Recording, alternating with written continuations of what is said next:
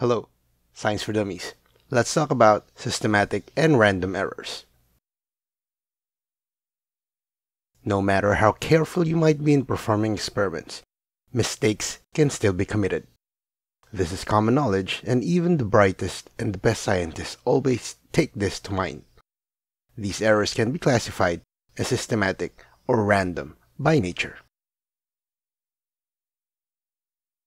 Systematic errors are the ones that arise from either of the following things: worn-out equipment, incorrectly calibrated instruments, flawed procedures, or even human error. Systematic errors can be consistently reproduced because they are tied to the equipment used and the procedures or methods of the experiment.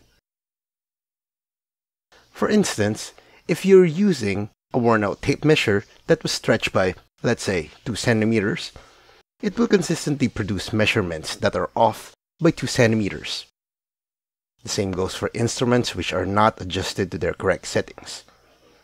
Flaws in the experiment's design, as well as the execution of the procedures, can cause systematic errors too. Random errors are exactly what they are: random.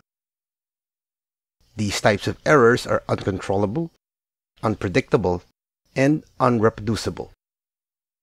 They may come from any given factor in the environment.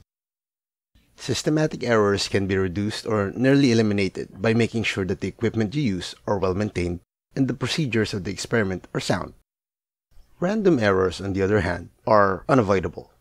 One way of reducing the effects of random errors in experiments is to make multiple trials or measurements so that the mean value will be closer to the true value.